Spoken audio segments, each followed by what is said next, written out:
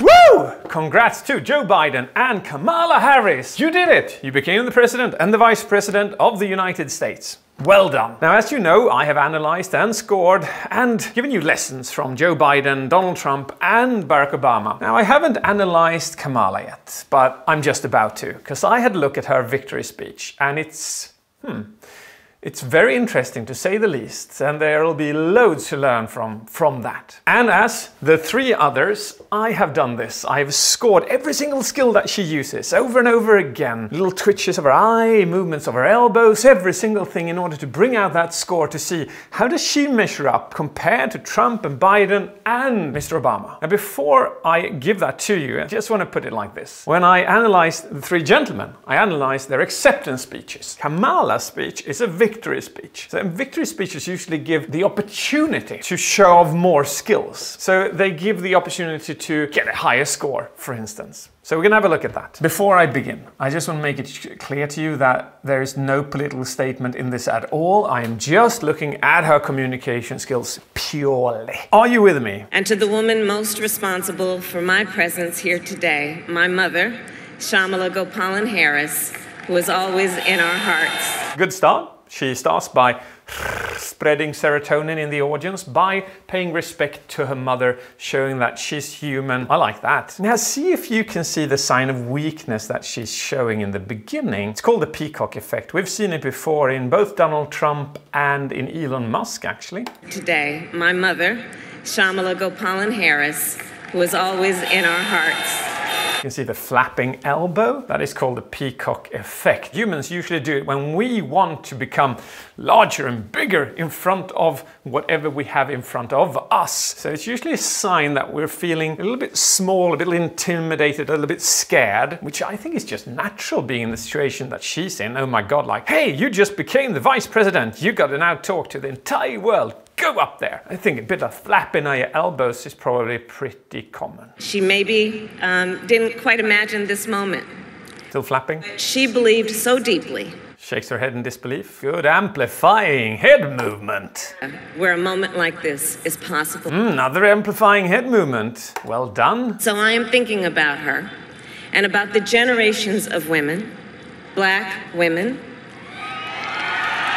Good strategic pause, good smile. She launches off a Duchenne smile. White, Latina. You see that? Where she activates her orbicular oculi and her zygomatic major, which is defined as a genuine smile. I like that as well. Nice. Who throughout our nation's history have paved the way for this. Paved the way. That's an elongated vowel. We saw that in Barack Obama on several occasions. Women who fought and sacrificed so much for equality. Using a functional gesture. Nice. And liberty and justice for all. Power of three. Bam, bam, bam. We listen to that again. For equality and liberty and justice for all. All the women who have worked to secure and protect. Very good bass pace. Pace means that you go in a particular pace which allows you to go up in pace when you need to and allows you to go down when necessary. 100 years ago with the 19th Amendment. Like that little lean forward, that is called a horizontal shift. Even if you're sitting in front of a camera, this makes a difference. And standing on stage, it makes a difference as well. It makes you focus on the person more. It should be used when you say something that is more important than anything else that you're saying. 5 years ago with the Voting Rights Act, and now in 2020 with a new generation. New, elongated vowel again. In our country who cast their ballots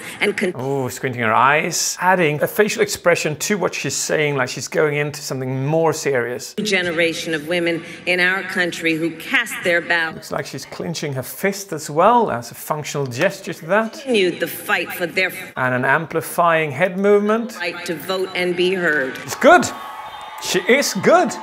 I'm thrilled. Tonight I reflect on their struggle, their determination, and the strength of their vision. Again, power of three. As even an anaphora, she begins each and every sentence, all three of them in the same way. To see what can be unburdened by what has been.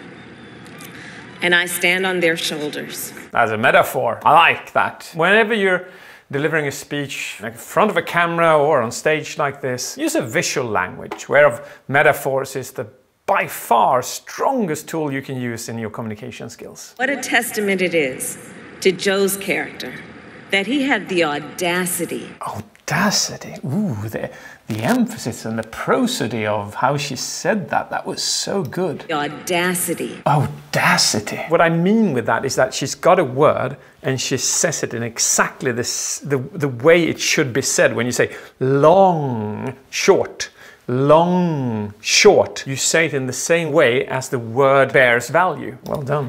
One of the most substantial barriers that exists. Distinct gesture. In our country, and select a woman as his vice president.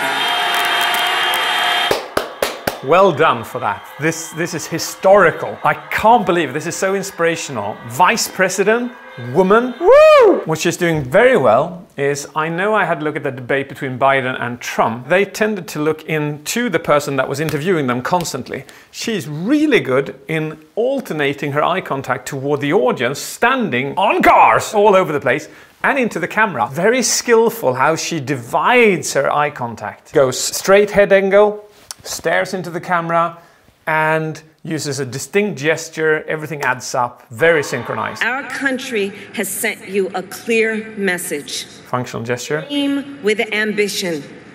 Amplifying head movement. We will applaud you every step of the way. Oof, that's a powerful part of this speech. The American people, no matter who you voted for. Did you see that? It's the first time she does it during the entire speech. Have a look at this. It's beautiful. American people, no matter who you voted for. She tilts her head first time during the entire speech. And if you've seen my previous analysis, you know that that means that you show empathy for the people that you're talking to. So as soon as she starts talking to the Republicans and everyone that did not vote, she tilts her head, showing that she cares. Because now is when the real work begins. The hard work.